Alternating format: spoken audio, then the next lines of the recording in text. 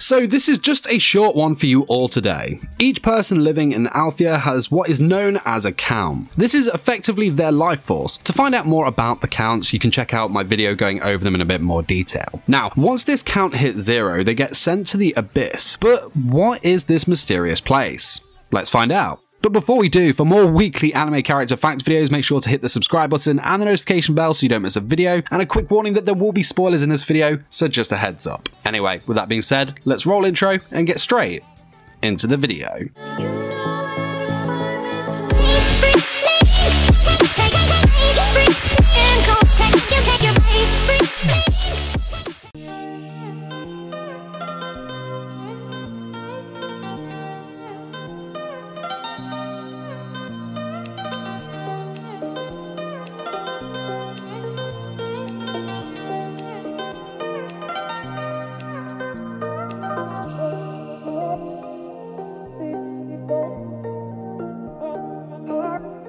The Abyss was first mentioned to us in episode 1 of the anime and chapter 1 of the Plunderer manga, so it has been brought to our attention very early on so that we know it is something that we should perhaps fear. And fear it we should, as the Abyss has been the reference to a person's death in this world, but it actually isn't death. In fact, death would be a much better outcome rather than being dragged into this Abyss. The Abyss is a place where its suffering is worse than death, as the Abyss is actually a ruined Japanese country that was all caused by the abandonment war that happened 300 years prior to the events of the first episode of the anime. Though the Abyss lacks in resources, it does have a small population living and residing there, and is almost the opposite of Althea in terms of its fantasy setting, as there is some modern technology there, including airplanes and, most shockingly, nuclear weapons. Now, there isn't really any information about why the suffering down there is a fate worse than death, but we do have some very interesting information about its rule, which does contain a major spoiler, so if you don't want to be hit by that spoiler, then tune out here, and if you do, thanks for watching to this point up until now.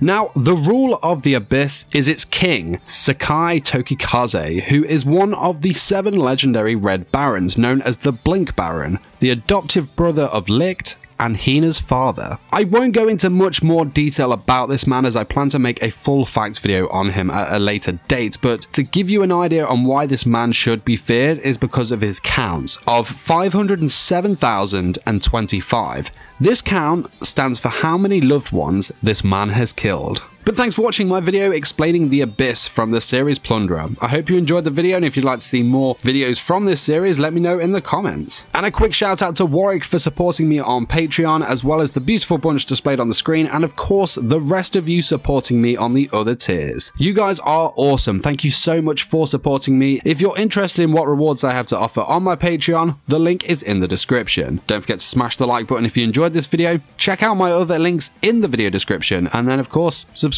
for more anime content. Till next time, my fellow weebs, peace!